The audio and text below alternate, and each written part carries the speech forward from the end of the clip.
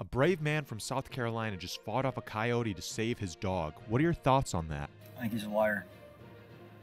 In a heroic act of bravery, Timothy Snipe from Mount Pleasant, South Carolina just risked his own safety to protect his dog Roxie from a coyote attack. While on a walk, Roxie started barking at something in the woods, which caught Snipe's attention.